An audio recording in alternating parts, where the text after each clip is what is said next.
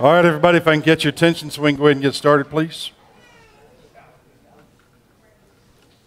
I always want to be obedient to the Lord. A couple people had something they want to share this morning. So do me a favor, if you'll welcome Miss Sue, please.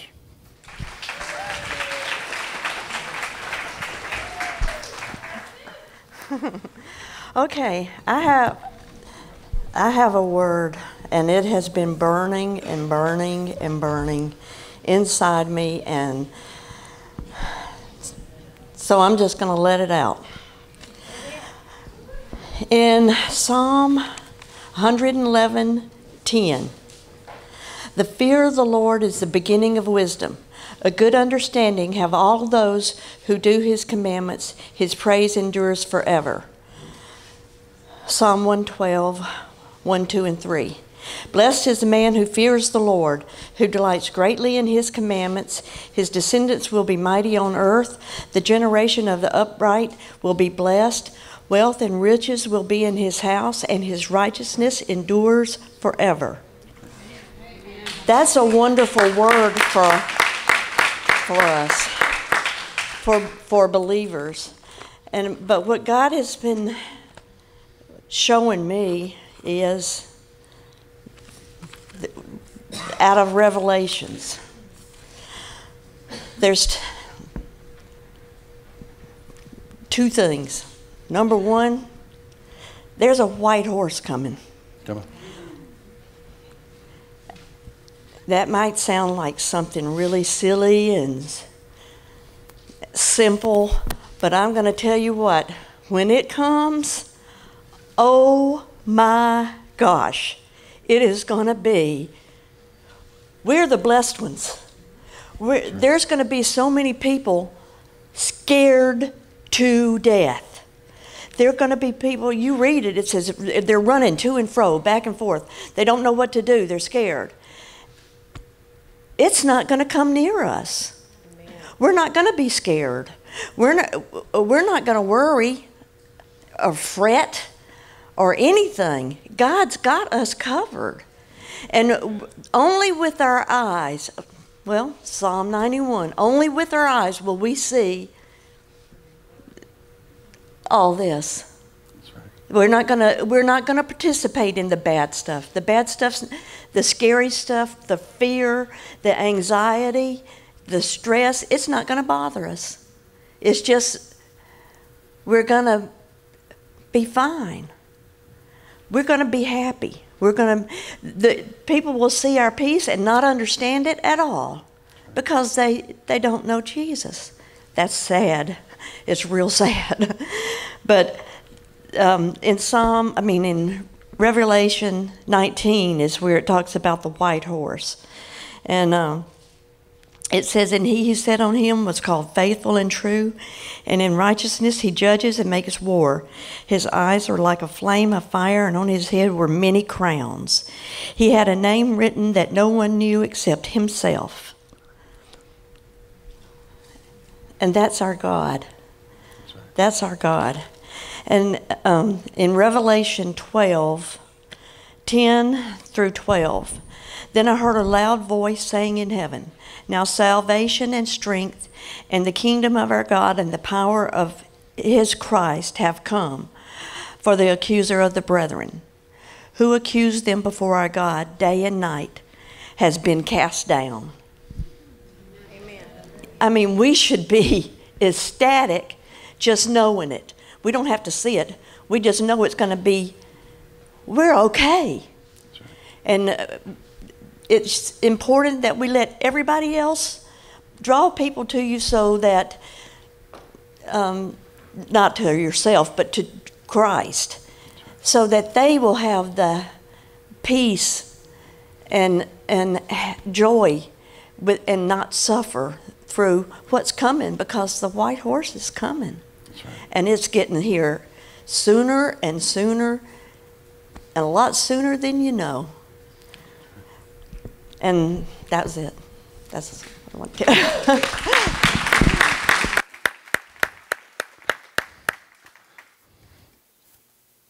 They're up here. Okay, this kind of goes with what Pastor Stan was saying earlier. Going down. I'm not sure if y'all know my testimony, but I've been through multiple back surgeries, serious back surgeries, and there come a time that I'd gotten to the point to where I really thought that I wasn't going to be able to ride horses anymore, and I just couldn't think about it because that just broke my heart. And well, in the last 2 days, I've had the opportunity to ride, and together in 2 days we got to ride 20 miles. And I'm still able to get up here and walk around on top of that. So if you don't think God will give you the desires of your heart, then just keep trucking along, because he does. And that's not even really what I came up here to share, but you got to give God the praise. Yesterday we were riding, and I was riding a horse that I had to just spur, and I don't like doing that. I like them to just go along with it. So we decided to stop and let them get a drink in this bottom. And if you know how gumbo mud is, you know you tend to bog down. And I fought this horse to go get a drink. And so we got out there, and she just sunk, like literally up to my stirrups. I had mud on my boots. That's how deep we went. And I thought, and this is not a horse that's just going to jump up and go, like some of them do. If something touches their foot, they come. Y'all all seen that meme off of Facebook where it jumps out of the water. No, she just buckled her knees and gave up. And I was like, I looked at the lady I was riding with, and I told her, I was like, I don't know what to do with this. And she said, "Gigger." And I was like, I don't like using spurs anyway. I'm just not that way. And so I kicked, and I felt like I was like a 3-year-old kid sitting on this horse, and the horse wasn't budging or anything. But I realized I was so bogged down that I didn't see what was going on around me, and I didn't see how the little things I've let in my spiritual life build up to the point that I wasn't seeing what God was telling me to do. And I don't know if it's just me that the Lord used that word with, because I've gotten so bogged down with COVID and the pandemic and everything that's going on in crazy politics, to just get so bogged down that I haven't given up, but I've taken my eyes from where they need to be.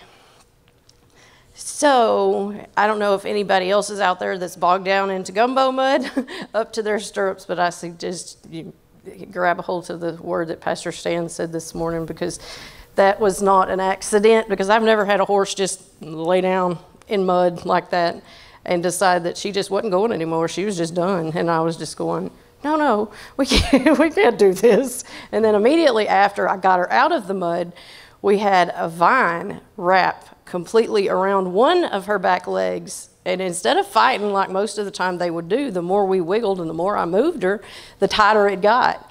And I thought, well, I'm going to have to get off and get this vine off. And Miss Lisa said, I call her Mom, but anyway, she said, just break it. Here I was fixing to get off in this mud. Lord knows how deep I'd go into the mud. But instead of just breaking off whatever is holding you back or whatever is keeping you in the bog down, we do that over and over. And I'm the same way. I do it constantly. But I learn by visual and literal physical things. And a lot of the time the Lord uses that stuff to help me. So I thought, after what Pastor Stan shared, there was too much irony, that was God. So I just wanted to share. Thank you.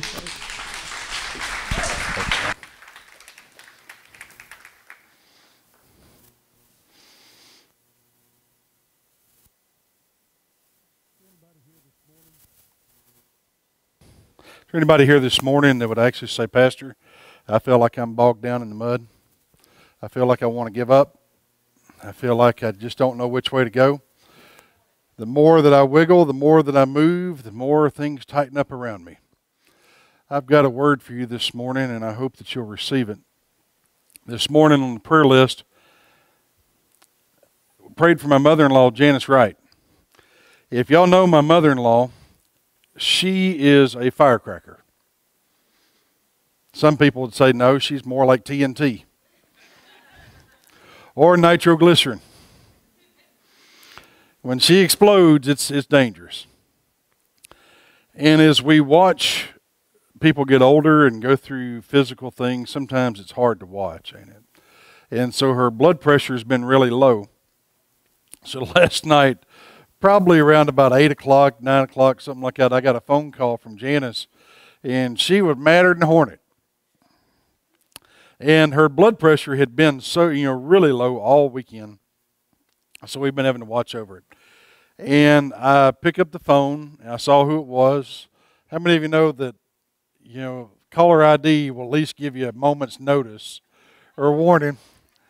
So when you get a phone call later on, you're wondering what's going on. I pick up the phone, and I said, "Hey, Janice," or "Hey, young lady," or something. I don't know what I said. And all of a sudden, this barrage came on the telephone. She goes, "I can't take him anymore. He's about ready to," make her really mad. Let's just put it that way. "He is about got on my last nerve, and he is strumming it like it's the one last string on a banjo." And I'm like, "What are you talking about? Who's got you mad?" "You know him." I was like, "No, who is him?" She said, "That dang president. Everything he says is a lie." And she says, "I can't stand to hear anything more on him whatsoever."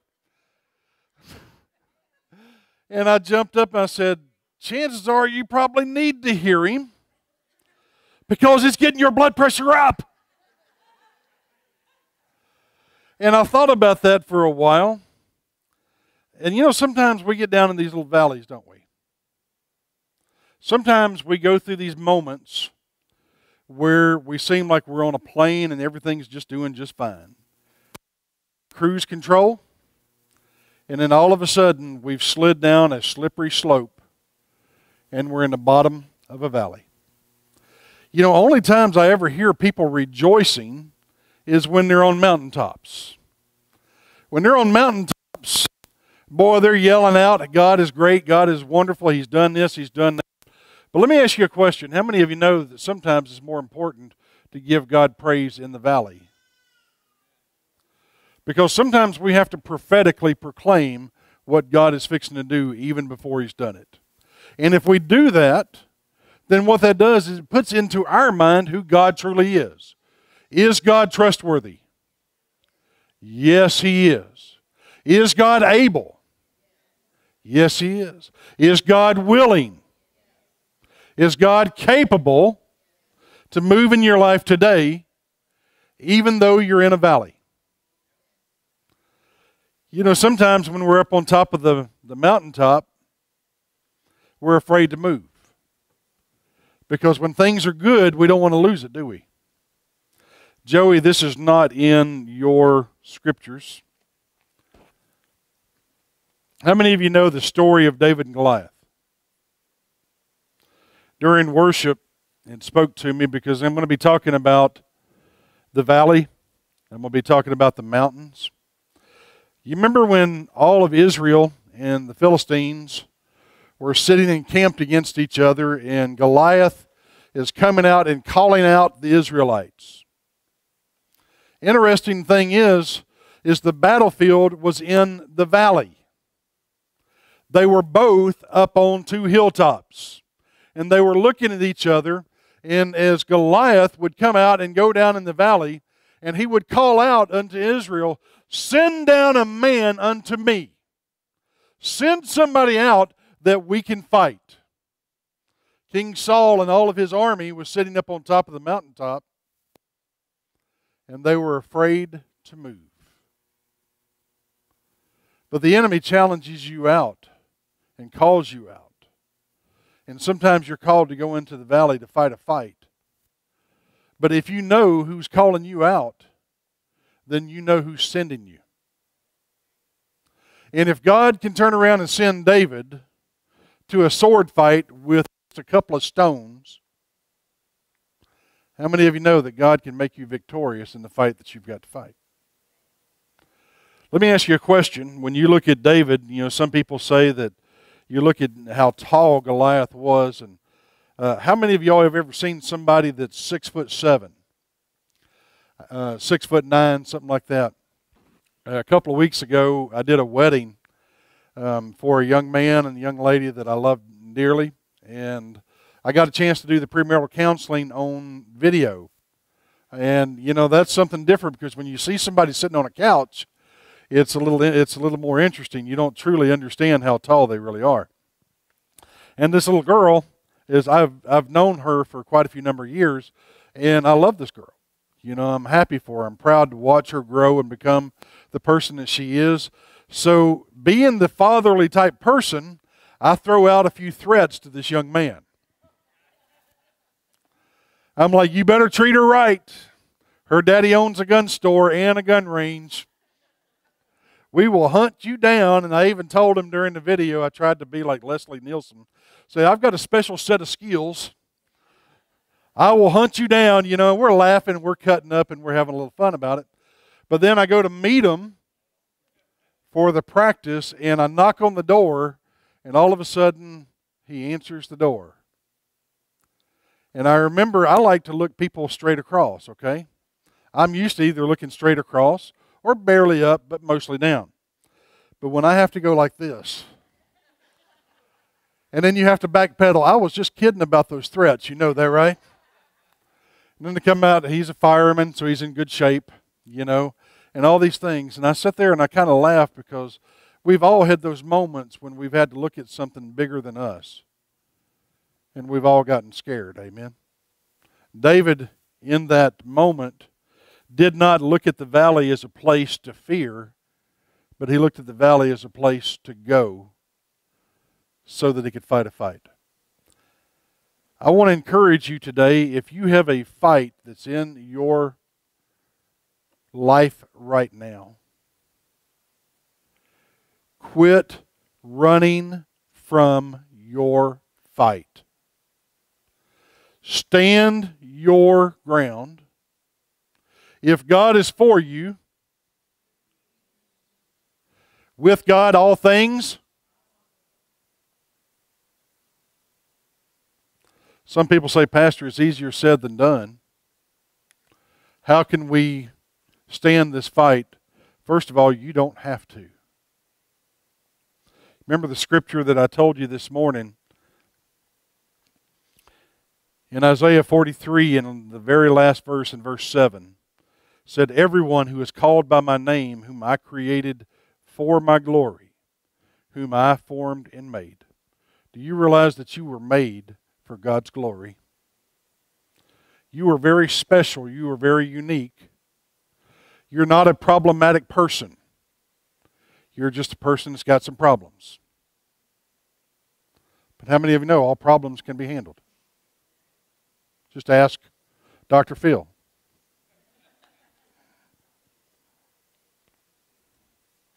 Y'all would turn in your Bibles to 1 Kings chapter 20, please. As y'all turn there, let me pray real quick.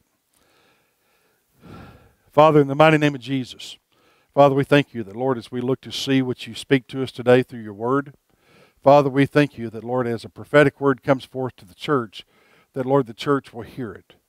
That, Lord, we will no longer run from our battles, because our battles are yours to fight. All we have to do is stand. As your word says, when we've done everything we can do to stand, just stand. So, Father, today we want to stand in your presence.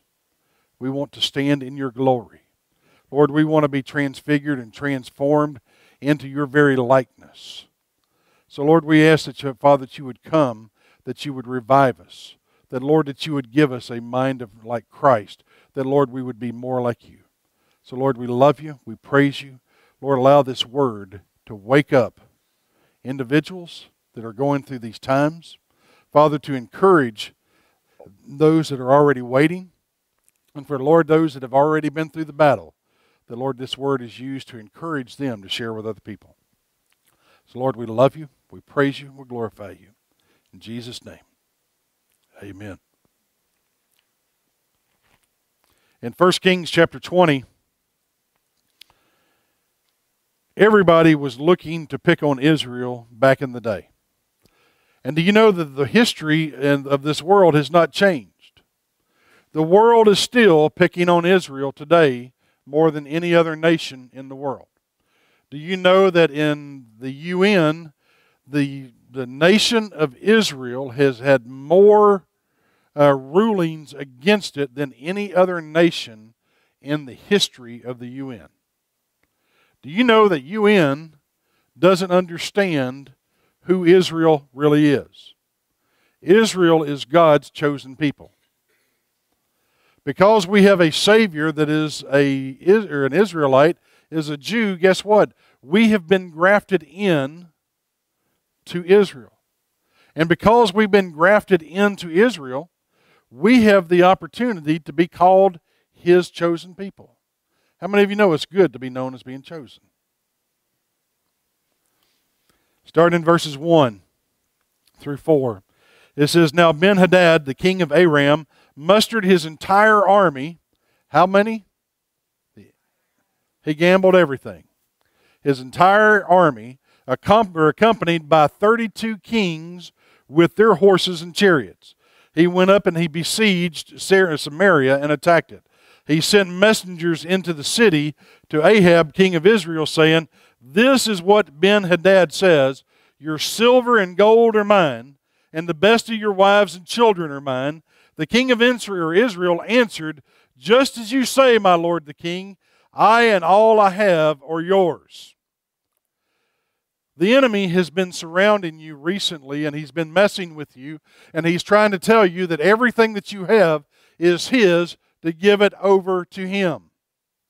But the Word of God says that He did not call the people of God to be quitters. That He called the people of God to be fighters. If God is for you, let me ask you a question. Do you realize that God is for you? Because if you do not realize that God is for you, you're truly missing out on who you are. Remember, it said that those people who are called by whose name are you called by? Are you called by the God of Israel? The God of Abraham, Isaac, and Jacob? The God of whatever your name is? Is He your God? If He is, then all of a sudden it takes the pressure off of you that you don't have to fight these fights. But you do have to stand against them. Do you know that the devil is saying the same exact thing that Ben-Hadad is saying today? Your money is mine. How many of you know that people are throwing away money on trash today like nobody's business? They're giving it away, and let me tell you something right now, it is the saddest thing. The Bible says that we need to be wise stewards of our money, right? Do you know that you need to defend your money? You need to make sure that your money don't go to foolish things, especially the works of the enemy. Do you know that when Ben-Hadad said that your wives and children are mine, do you realize that the devil has been trying to steal your family for a long time? That he has been making your children fall victim to his schemes? Why? Because they are unaware of God's Word. I don't know about y'all, but I heard a song here a while back called I Have a Drug Problem. I got drugged to church every Sunday. How many of you realize we need to get back to a point where we start teaching our children who God is in their life? If our children do not understand who God is in their life, what are they going to grow up thinking? Now, I'm sick and tired of hearing the world say, but that's just how y'all think. Yeah, I think that way, but the reason I think that way is because God has proven Himself time and time and time again. To be honest with you, I don't think America would be here if it wasn't for the providence of God. And to be honest with you, our government needs to understand that because of the providence of God, we have a responsibility. And our responsibility is to defend our homeland, to defend our families, to defend our way of life. How many of you know you need to defend your property? I don't know about y'all, but looking down in South Texas, and now we got all these people crossing the border. And you hear these people talking about now fences being torn down every night. Cattle are getting loose, and we don't know what's going to happen. People on the border are living in fear, and to be honest with you, in the church, in the same exact thing. We allow the enemy to cross over into our borders, and we don't stand against them, and we don't stop them. We just say, well, the government won't defend us. Let me tell you something. Get up off your butt and start getting on your knees and start praying God to defend you. Start praying that God would protect your house, because if God is for you, this is going to be a common theme today, so get used to it. If God is for you, guess what? You got it going on.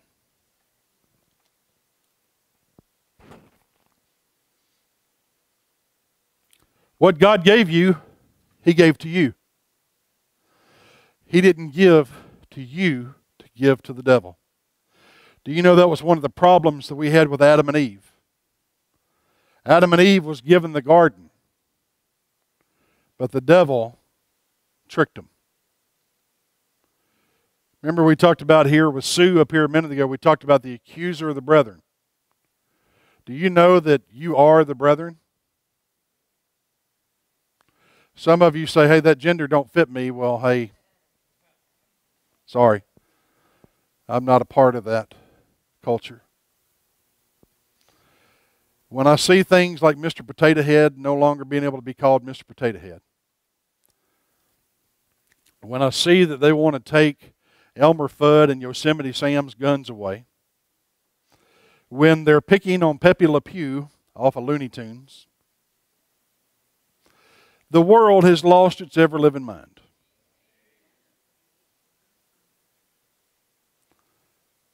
And yet, that's the kind of people that want us to live like them. And let me tell you something, I can't live like that. I have to live like what God is teaching us. How many of you have spoken to God and God's spoken to you about something in your life and you thought, man, I don't know if I want to deal with that. I don't know if I want to go that far. But I need to tell you, you need to be willing to go all the way. You can't be halfway committed to God. You have to be all the way committed to God. Our families cannot be halfway committed to God. We have to be all the way committed to God. If our families are not committed all the way to God, we're going to have some major faults in our armor, some major chinks, and you're going to get hung up.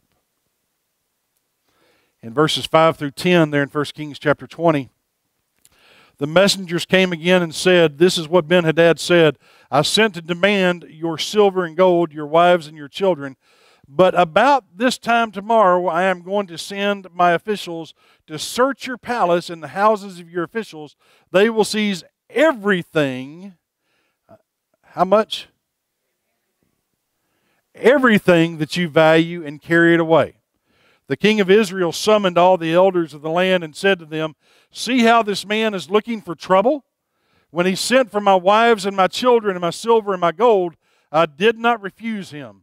How many of you know that's a sorry, poor excuse of a man? How many of you know we don't need people like that leading nations?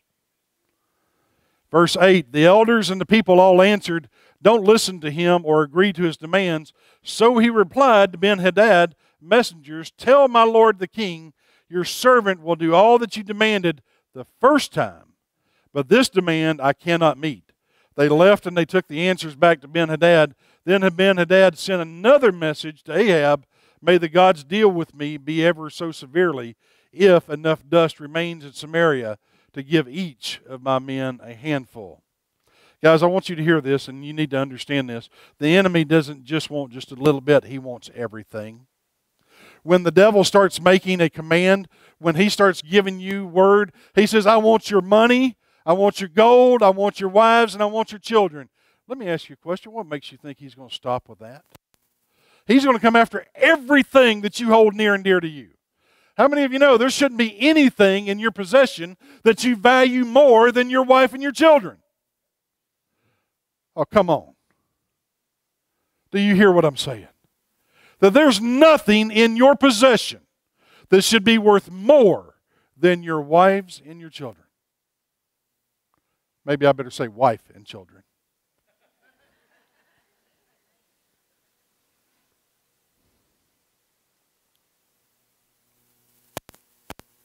My house,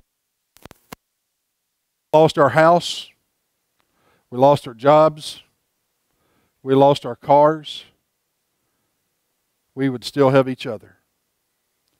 And if we still have each other, we have a chance for a new beginning. How many of you have had to start over before? There's nothing wrong with starting over.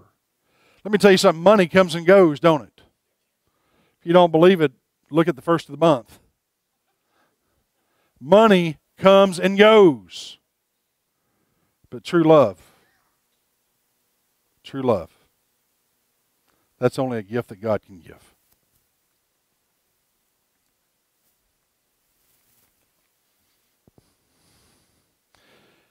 Do you know that at the end, if He takes your family, takes your wealth, He will also rob you of your identity? I want to ask you a question. Who are you? What is your identity? Is your identity based upon who you think you are? Or is your identity based on who God said you are? That song that we sang earlier, I am who you say that I am. What has God called you?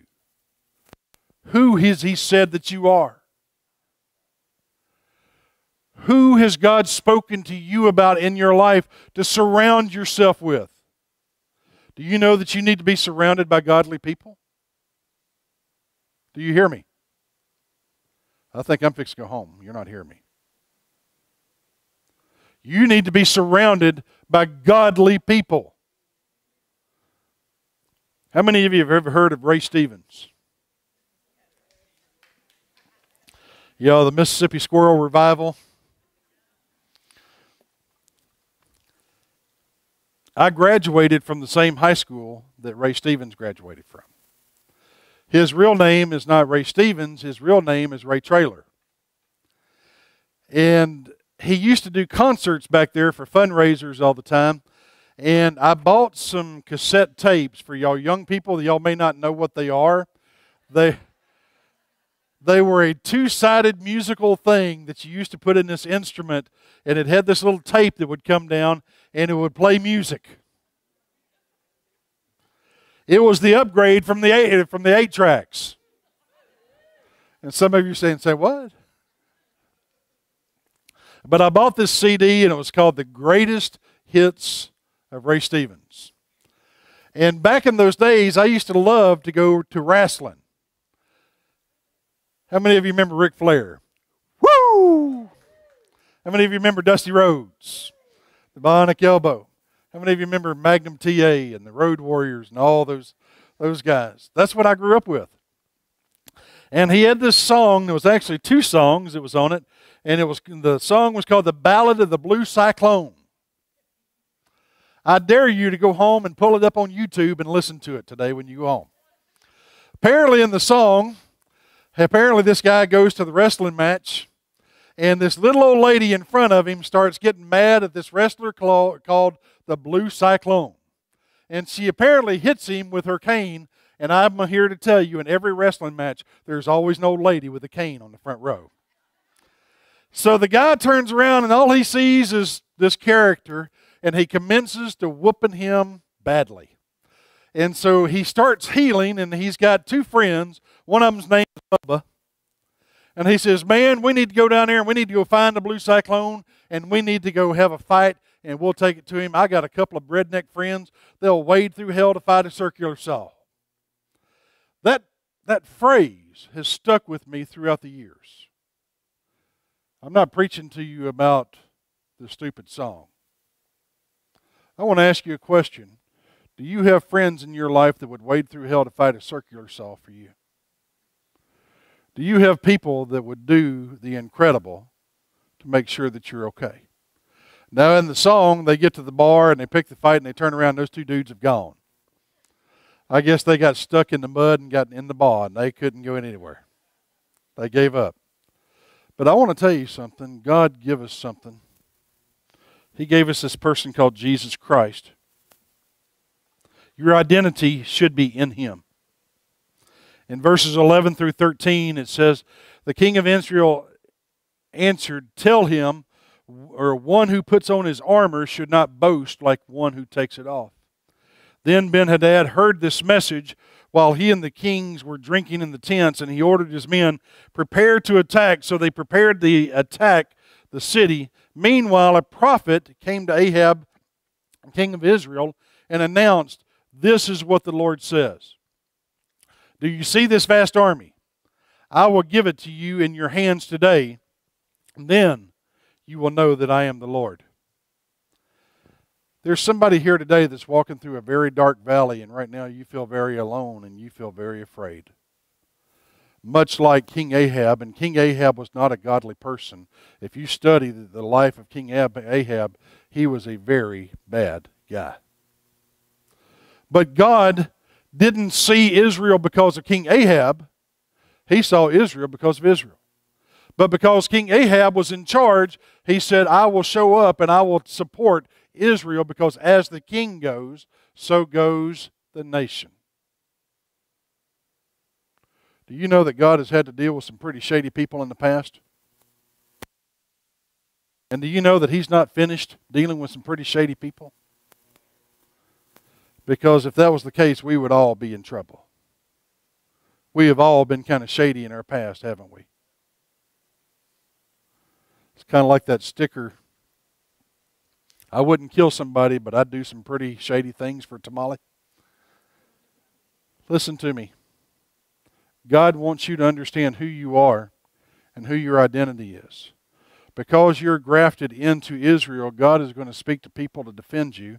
But God said, I am going to give this army over to you. Now here's the thing about it is, and why did He say that He would do that? So that they would know that He was God.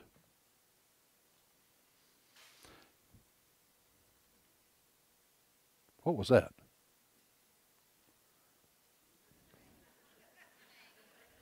Never mind. I was wondering if it was the Spirit beginning to move. Verses 14 through 21. When God says that He's fixing to give you the battle or He's fixing to give you the victory, how many of you know it's easy for us to start questioning it? Wondering how that's going to happen? Who cares? But in verses 14, but who will do this? Asked Ahab. The prophets replied, this is what the Lord said. The young officers of the providential commanders will do this. And who will start the battle, he asked. The prophet answered, you will. So Ahab summoned the young officers of the provincial commanders, 232 men. Then he assembled the rest of the Israelites, 7,000 in all. They set out at noon while Ben-Hadad and the 32 kings allied with him were in their tents getting drunk. The young officers of the providential commanders went out first. Now Ben-Hadad had dispatched scouts who reported, men are advancing from Samaria. He said, if they have come out for peace, then take them alive. If they've come out for war, take them alive. Then the young officers of the providential commanders marched out of the city with the army behind them, and each one struck down his opponent. At that, the Arameans fled with the Israelites in pursuit. But Ben-Hadad, king of Aram, escaped on horseback with some of the horsemen, and the king of Israel advanced and overpowered the horses and the chariots and inflicted heavy losses on the Arameans. This is where I need to speak prophetically to the church. When the battle starts, it's going to be the young men that are ready for a fight. How many of you know we need some young men in the church? We need young men willing to stand up and be able to be godly people. I look around and I see young men in this church that I know that has a future, that I know that can be a great warrior for God. And when the king starts looking around and says, but who will fight this fight? Who does God turn to? The young men. The young men. Why? Because they got some fight in them. How many of you remember what it was like being 15, 16 years old? And you thought that you could take on anybody until your 50-year-old dad spanked you. Until your football coach made you get out there and do push-ups and sit-ups and run. Until you found out that you wasn't tougher than everybody else. But somewhere along that 16 to 18-year age group, you graduate into this place where all of a sudden now you're eligible to be in the military. And when you go into the military, they teach you that you know absolutely nothing. And they teach you everything that you need to know to be a warrior. When I went into boot camp, I thought that I was Mr. Bad Son of a Gun. I came out of boot camp licking my wounds. Why? Because I found there were people that were tougher, meaner, and more agitated than I was. Do you know we need people like that in the church body today? We need to be teaching our children from the young ages of who they are in Christ Jesus. We need to be teaching them that these young men need to be prepared for a fight, because remember, Sue said there's a white horse coming. There's a period in history that is fixing to be revealed where you need to be ready to fight. You need to be prepared. It's harder to heal when you're older, right? How many of you have reached the point of no return for youth? When I went to the doctor this last week, I still had some fluid on my knee, and I was sitting there disappointed when I left, to a degree, because I kept saying, when I was 20, this was nothing. 20, man, we'd be over this no time. We'd be on back at it. Well, I ain't 20. But then again, I also don't run to fights anymore neither. Now I like to sit back and teach other people. We need young people in our lives. 1 Kings 20:28. Something happens. We saw where the Israelites went and they beat everybody. Unfortunately, the king of Aram got away. And he goes back, if you read up to the story, up to verses 28, they go back to their homeland, they lick their wounds, they try to figure out what happens. Their wise men says you need to build another army exactly like what you had before. But because Israel's God is a God of the mountains, we will fight him in the valleys.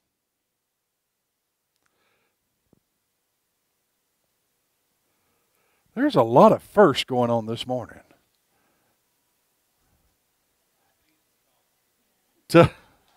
Jesus on the main line, tell him what you want.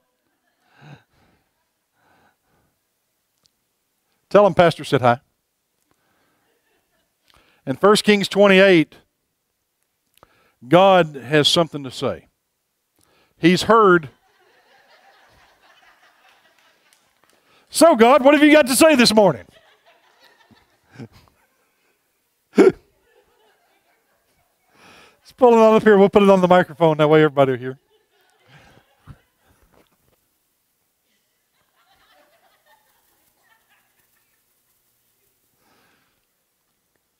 In 1 Kings chapter 20, starting at verse 28, this prophet, this man of God, came up and told the king of Israel,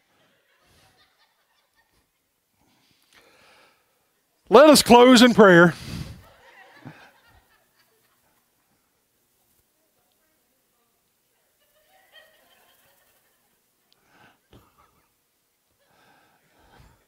Who is your service provider?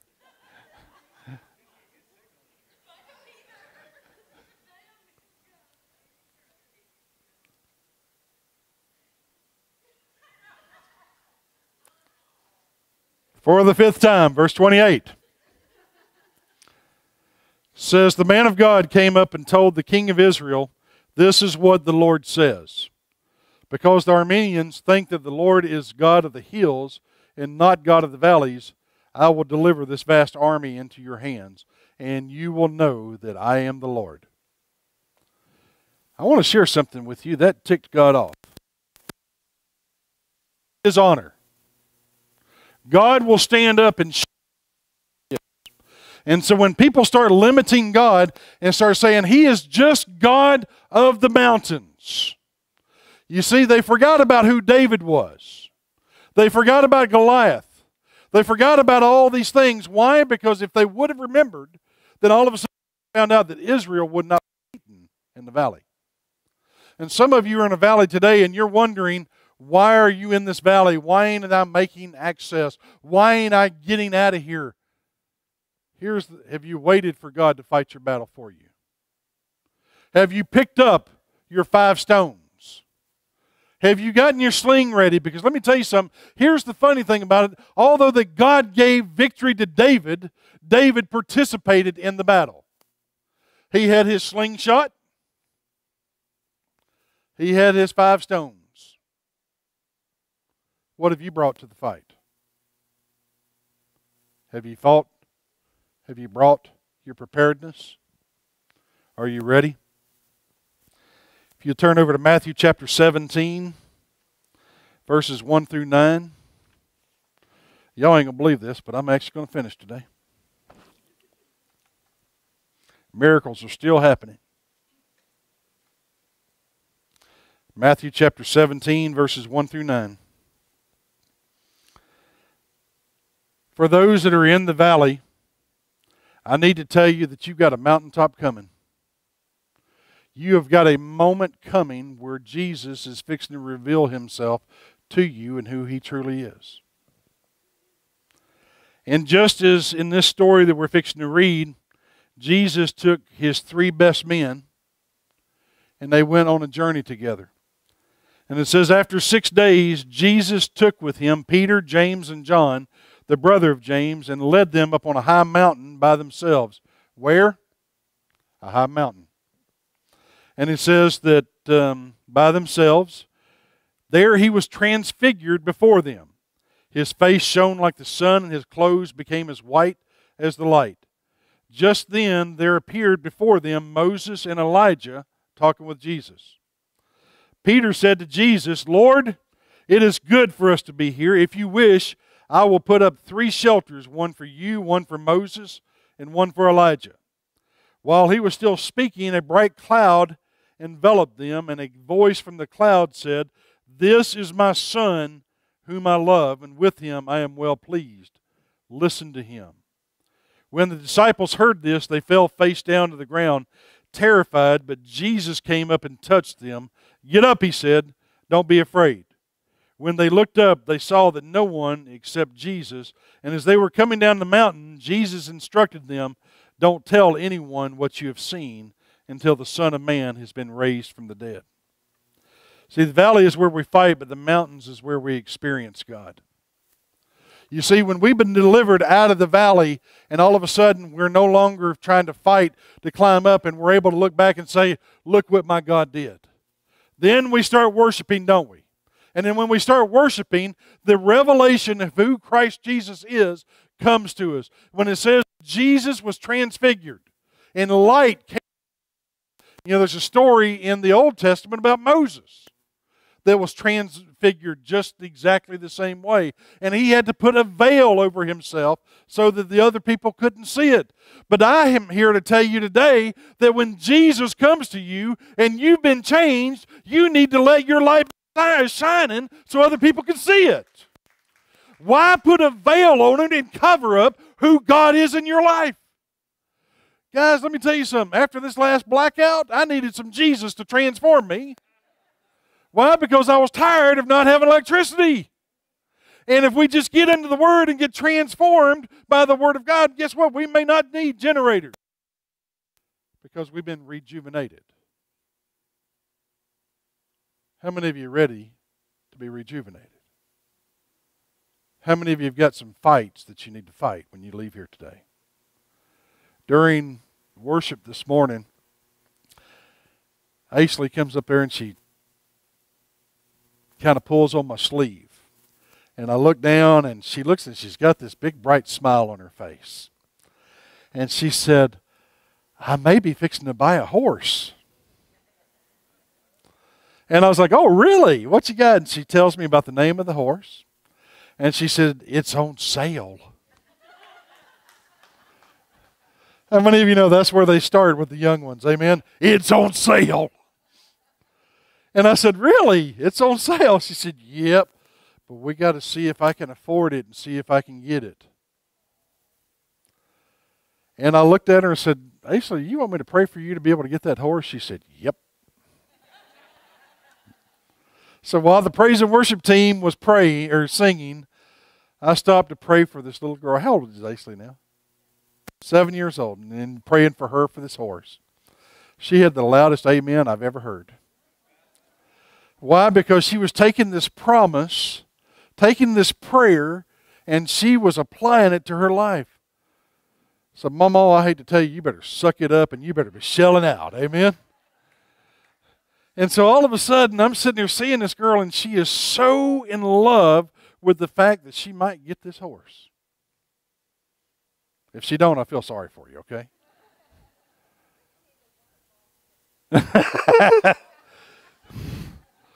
But she knew that once we prayed for it, it was a done deal.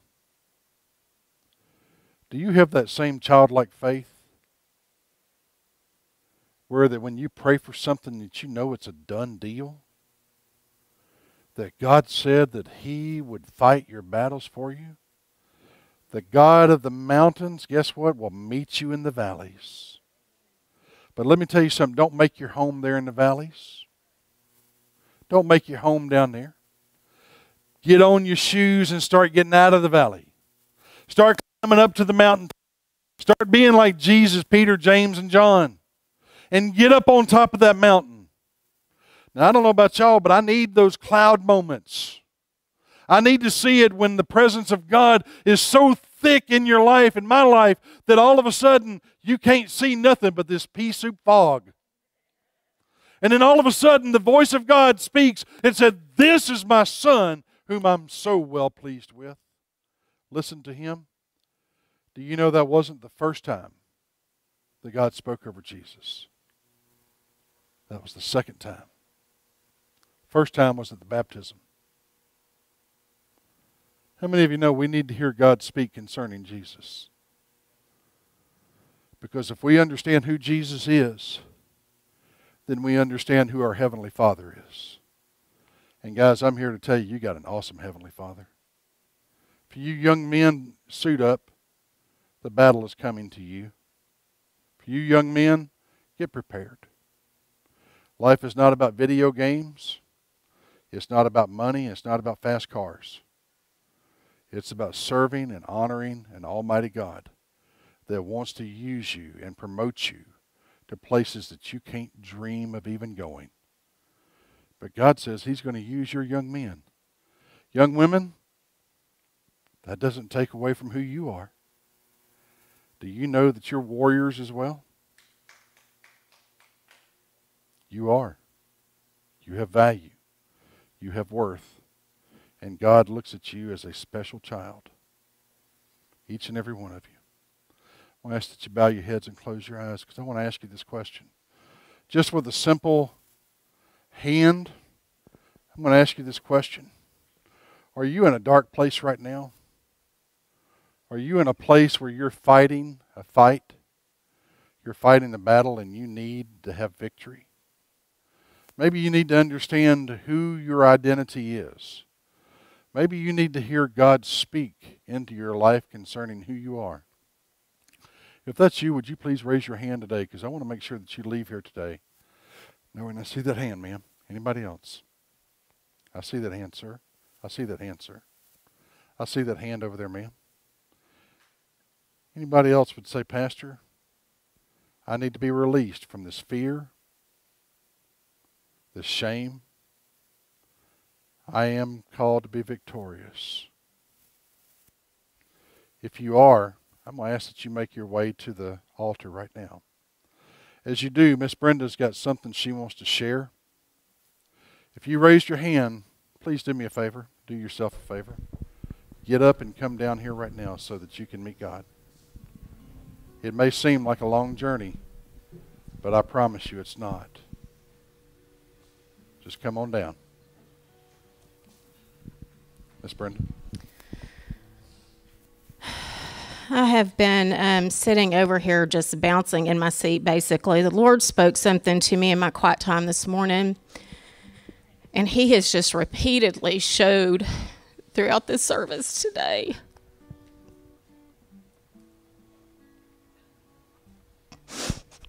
He is so good.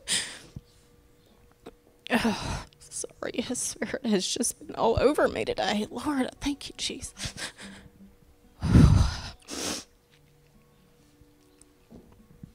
I was reading in Exodus this morning when he brought the Israelites out of Egypt.